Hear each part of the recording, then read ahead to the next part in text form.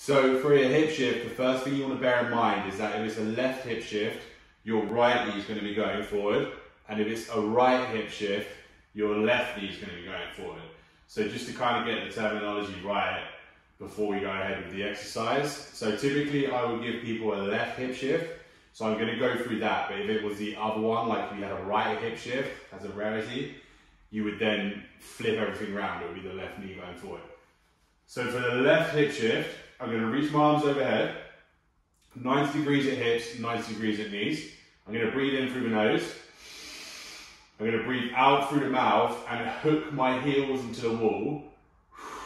And I'm going to let my knees travel up towards the ceiling. My pelvis lifts off the floor.